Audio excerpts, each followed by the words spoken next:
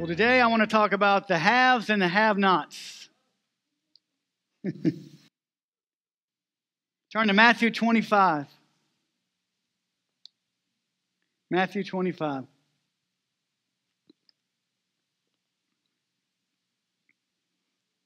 Verse 1 says, "Then the kingdom of heaven will be comparable to 10 virgins who took their lamps and went out to meet the bridegroom. 5 of them were foolish and 5 were prudent."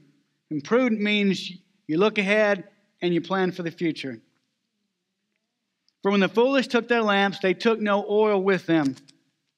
But the prudent took oil in flasks along with their lamps. Now while the bridegroom was delaying, they all got drowsy and began to sleep. But at midnight there was a shout, 'Behold the bridegroom, come out to meet him.' Then all those virgins rose and trimmed their lamps.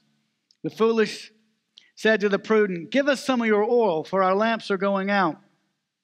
But the prudent answered, 'No, there will not be enough for us and you too. Go instead to the dealers and buy some for yourselves.'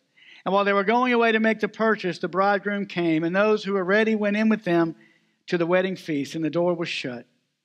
Later the other virgins also came, saying, 'Lord, Lord, open for us.' But he answered, 'Truly I say to you, I do not know you.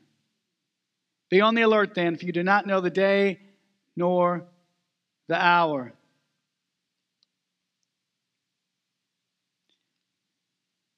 There's going to be 2 kinds of Christians in this last day: those who have the anointing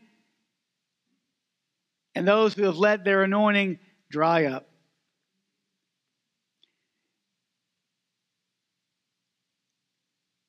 God gives you a deposit of His Spirit when you were saved.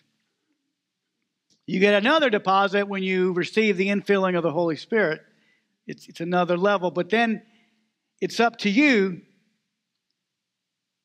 to keep that going. And it doesn't matter whether you're a mature Christian or not. I want you to turn to Timothy. Turn to Timothy. Now, Timothy was one of Paul's most trusted, or he was like a son to Paul. Paul was very close to Timothy.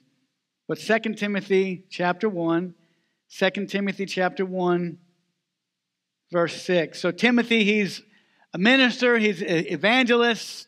Rick Renner, who's a Greek scholar, said that at one time Timothy had one of the largest churches. There were a lot of house churches, but there were some churches that were rather large, and many times they would meet in rich people's homes.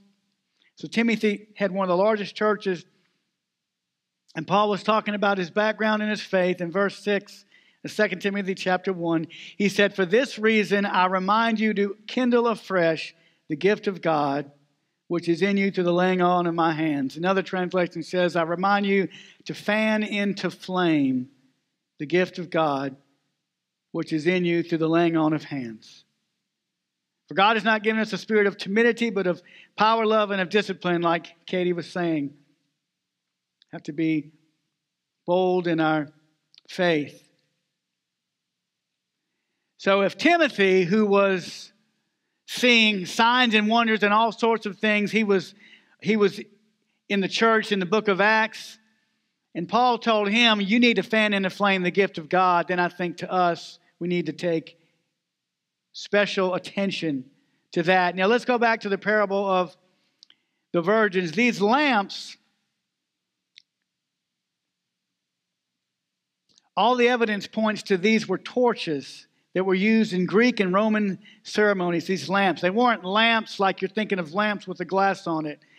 They were probably sticks wrapped with oil-soaked rags. Even today, in many traditional weddings in more recent times, they go out to meet the bridegroom with these type of torches.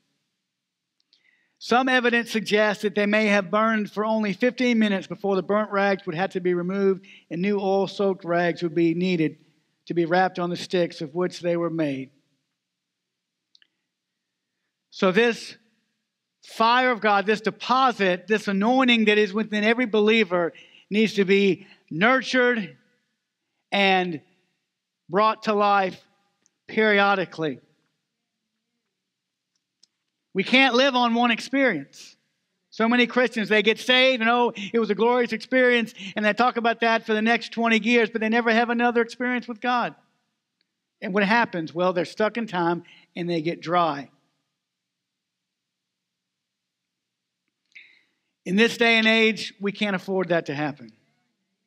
There's too many things going on. We're in a different day. We're in the last of the last days. How long is that going to last? I don't know. But we can see things accelerating. You can see with the push. Have you noticed there's a coin shortage? Have you noticed there's a push towards a cashless society? We've thought about that. We've talked about that for years. And now it looks like it could very well become a reality. Hopefully, we'll have some more time. That's my prayer. Because in a cashless society, every penny you have is tracked. Nothing, you can't have a side job and get cash. I mean, everything has to go to the bank, and it can be monitored and controlled. And some bureaucrat can come along and just decide that you don't have any, that money's not yours, or they need to take it. I'm not saying this to put fear in your heart. I'm just telling you how close we are and that we need to pray that we can have some more time.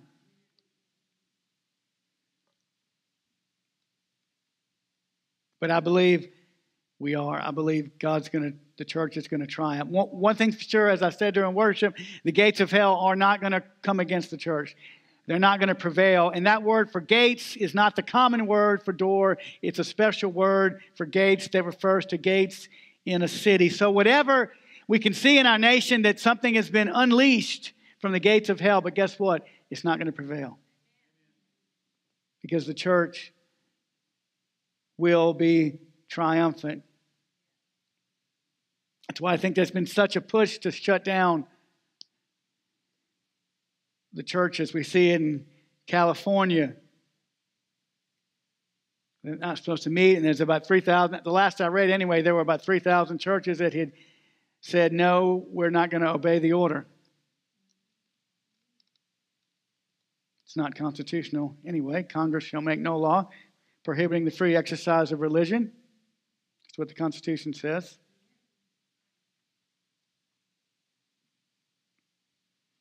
So it's important.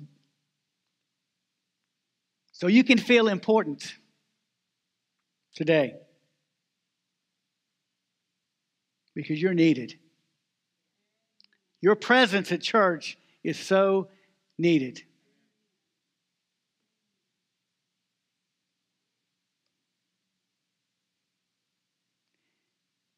So what is the anointing? Everybody has it that is a believer. So what is the anointing that we have? I want you to turn to Exodus. Exodus chapter 30. Exodus chapter 30, verse 30. You shall anoint Aaron and his sons and consecrate them. Now remember, the book of Hebrews says that everything that was done in the tabernacle of Moses was a type of the heavenly tabernacle. So Exodus 30, chapter 30 says, you shall anoint Aaron and his sons and consecrate them that they may minister as priests to me. You shall speak to the sons of Israel saying, this shall be a holy anointing oil to me throughout your generation. It shall not be poured on anyone's body, nor shall you make any like it in the same proportion. It is holy, and it shall be holy to you. So that anointing oil was for nobody else but the priests. Now, let's get some New Covenant context. Turn to Revelation chapter 1. Revelation chapter 1. Verse 4 says this, John, to the 7 churches that are in Asia, Grace to you and peace from him who is and who was and who is to come, and from the seven spirits who are before his throne, and from Jesus Christ, the faithful witness, the firstborn of the dead, and the ruler of the kings of the earth. To him who loves us and released us from our sins by his blood, and he has made us to be a kingdom, priest to his God and Father. You and I have a special holy anointing that the world does not have. It is holy. It is unique. It is special. And that's why the devil comes against the church, because he hates the anointing, because he had it at one time when he was funneling the praises of God. You can read in Ezekiel and Isaiah. And then he decided that he wanted to be God. And he was thrown out. And now that anointing and that authority through Jesus Christ has been given to the church. And that anointing is power. It breaks every bondage and breaks every yoke. It is the anointing that makes a difference in the church. It is the anointing that makes a difference in your life. That's why it's so important. You have a priestly anointing. Do you realize how special you are to God? That God would put his anointing, the Spirit of God, upon you. And the devil wants to make you think that you don't have anything. That's why Christians are belittled. We're outdated. We're not in with the times. The world makes fun.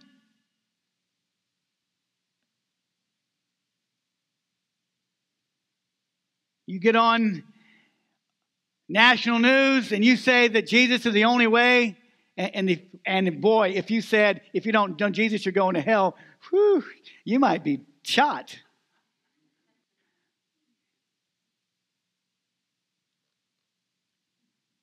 So you may think, why is the devil coming against me? Because he knows how powerful you are. And he knows that with one word, you can send him and his demons gone, because they have to go. Jesus represents their total annihilation. They don't have any power over the human race except that which people grant to them.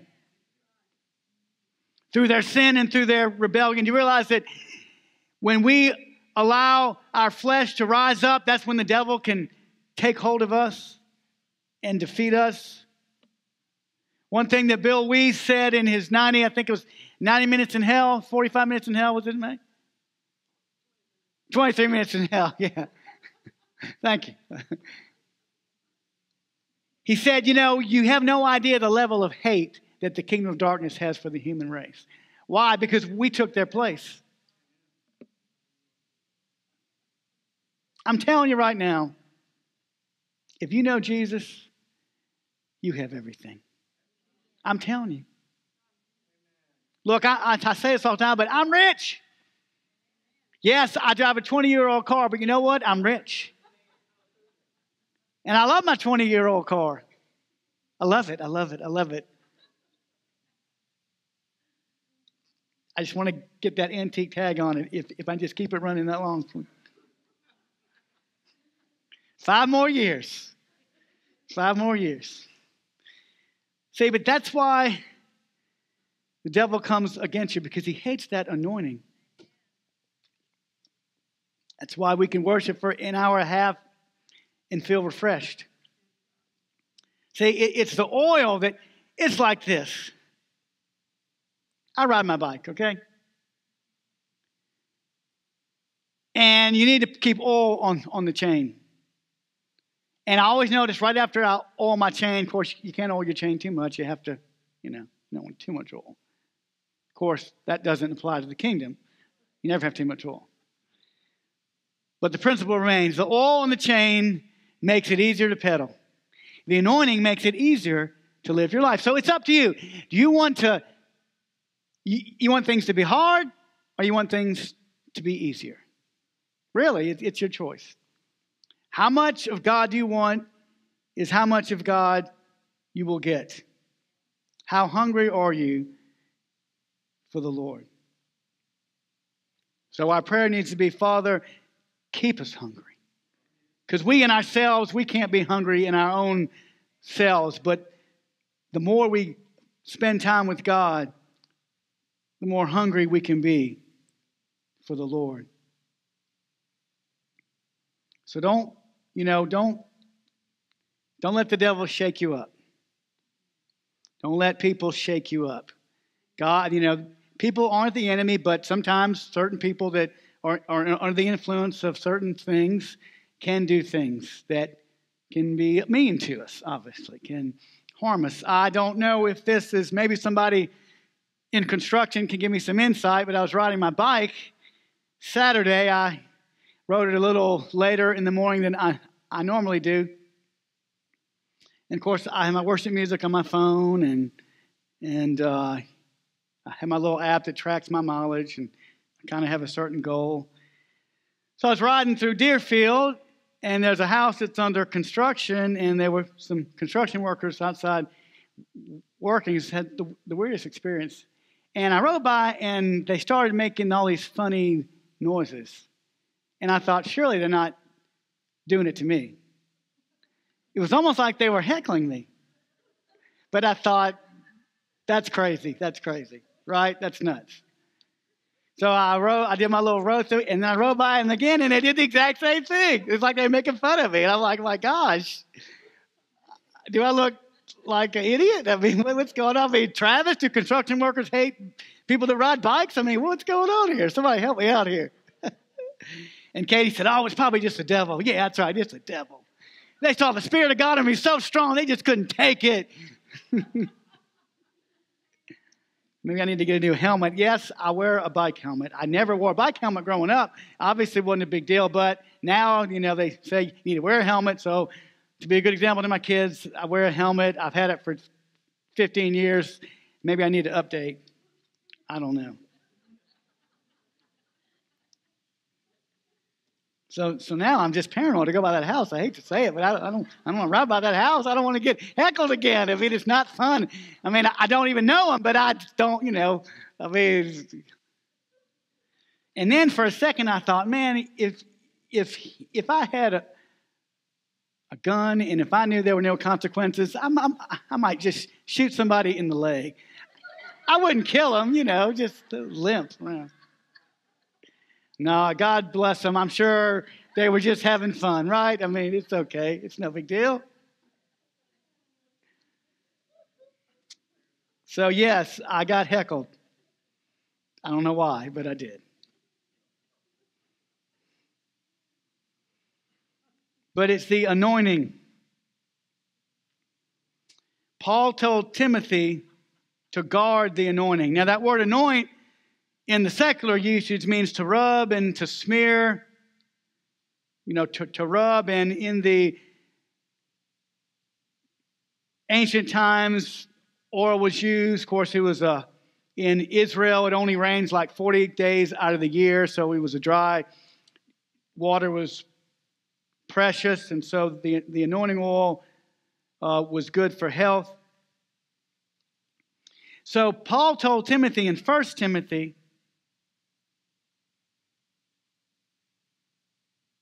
chapter 1, verse 8, he said, this command I entrust you, Timothy, my son, in accordance with the prophecies previously made concerning you, that by them you fight the good fight of faith. So the anointing helps us fight the good fight. He said, 1 Timothy chapter 6, verse 20 says, O Timothy, guard what has been entrusted to you. See, the anointing is precious, and we have to guard it. It's like your kids, they're precious to you, and especially when they're young, it's like you just keep your eyes on them all the time. Especially when you're out in the stores and all, because they do snatch kids. They do. It's true. It's not like it was when I was growing up and it was during the summertime and Mom said, go outside. I don't want to see you till 5 o'clock. And so we just go outside and, we never told her everything we did. But she told us to go outside. I don't want to see you till 5 o'clock. Well, it's okay. We can do what I want to take our BB guns, shoot birds, and shoot people, and whatever you want to do, you know. I guess it's illegal to shoot birds now, right? Is it? I mean, I guess you can't just kill birds, but we didn't care back then. This was in the 70s, well, yes, this is 78, 79. We just, saw a bird. All right. So, we have this anointing. It's special, and we have to guard it because the devil wants to rob you of your power. That's the thing. If you're a Christian, but you never walk in the power of God, then you're not really a threat. If the devil can just keep you locked up in a room in fear, but that's not how we are at this church. So turn to Ephesians chapter 5. I'm going to give you a key on how to keep that anointing going. Ephesians chapter 5, verse 18 says, "And do not get drunk with wine, for that is dissipation, but be filled with the Spirit." Filled. That word filled means to fill up. It means to round off, to top off. In other words, it is something that you do continually. There are many infillings. There are many experiences. There are many times where we need to encounter God and be filled up with the Holy Spirit. So once we receive the Holy Spirit, and once we receive the gift of speaking in tongues, which is a wonderful thing, Jude chapter 20 says, "But you, beloved, building yourselves up on your most holy faith, praying in the Holy Spirit." Just letting that prayer language come out and praying in the Holy Spirit is essential to our Christian walk. In fact, I would encourage you to do as much of it as possible. Because now let's go back to the parable of the 10 virgins, and I want to point out something that's essential.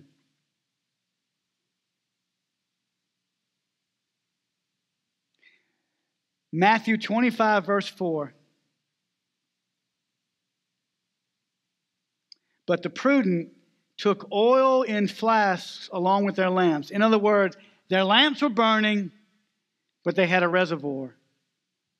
We need to have more than enough. More than enough. We need to be in the flow of the Holy Spirit as much as possible. And you can pray in the Spirit wherever you are. I prayed in the Spirit under my breath in a lot of different places and different times.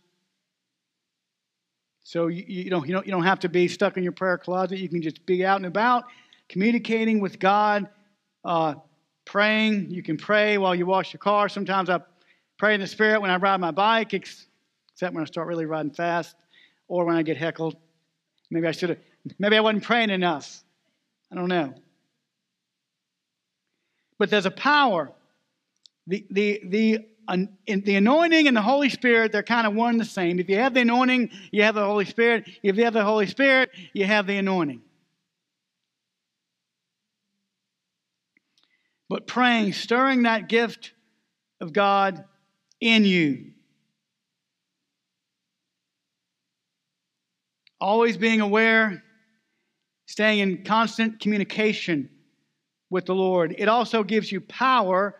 You know the story, but 1 Samuel 16, verse 13 says, "Then Samuel took his horn of oil and anointed him in the midst of his brothers, and the Spirit of the Lord came mightily upon David from that day forward." In the Old Testament, the Spirit would come upon certain people at certain times, but under the New Covenant, you have it all the time.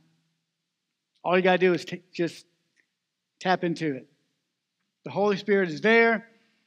He's there for you. Turn to 1 John chapter 2, 1 John chapter 2, verse 20. 1 John chapter 2, verse 20. He says, "But you have an anointing from the Holy One, and you all know." And John was talking about, he's talking about the Antichrist and all the false teachers. And he said, you have an anointing. So the anointing gives you power and it gives you discernment because you can recognize something that's false. How do you know a false anointing? Because you know the real anointing. Because yes, the devil can empower people as well. The devil can anoint people as well. But you know it's a false anointing because you know the true anointing.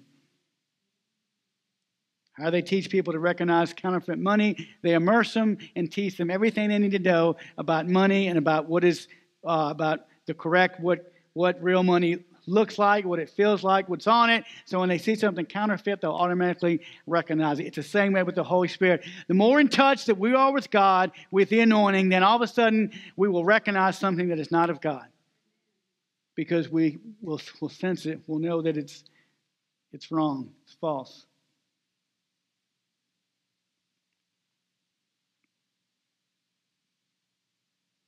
So this week,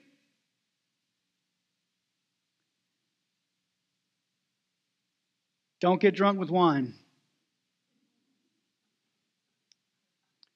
In other words, in the same way that the drunk person consumes the wine, you consume the Spirit. You know, you can get drunk in the Spirit too. You realize that? I mean, it used to happen tonight. We've been watching Rodney Howard Brown, and we watched Rex. We watched some of his older ones, you know, but he was talking about he called up his kids for prayer. He's like, I don't want my kids in children's church looking at some puppet. I want them under the anointing. And so he called his kids out to pray for him. He's just funny. You had to see. He's just funny. I'm not saying we shouldn't have children's church, but I just thought that was funny. He just kind of made that little puppet thing. And it was just... But it's about the anointing. We want to operate and flow in the anointing because it's the power of God. See, that's what the devil has been very effective at robbing the church of, is the power of God. Yes, obstacles may come, but guess what? It's the anointing that breaks every yoke. And you can plow through every obstacle. When they were rebuilding the temple, that scripture in Zechariah, it's not by might, it's not by power, but it's by the Spirit of God. The exiles, when they went back to Jerusalem, they had many obstacles to rebuilding the temple. And Zerubbabel was a governor. He was the last man in the line of David. And the Spirit of the Lord said, it's not by might, it's not by power, but it's by the Spirit of God. And you can rebuild this temple. So you can do anything with the Holy Spirit. Think about that. Anything you want to accomplish, God's telling you to do something, you can with the Holy Spirit. You just have to draw upon His power. Why? Because you have an anointing. You have an edge. You have an advantage. It's a special anointing. It's something that nobody else has.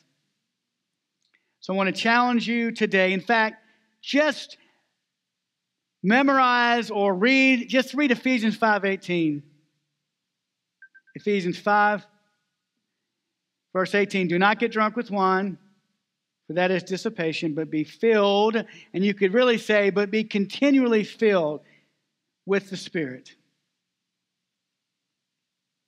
You get filled with worship. You get filled with prayer. You get filled by being around other believers. Find other people who are believing like you and talk about your dreams. Talk about what you want God to do. Stir up that faith that is with. Stir up the Spirit of God that is inside of you. Don't hang out with people who don't have any faith, who don't want to believe. Oh, that'll never happen. God will never do that. Really? Well, I'll see you later. Nice to know you.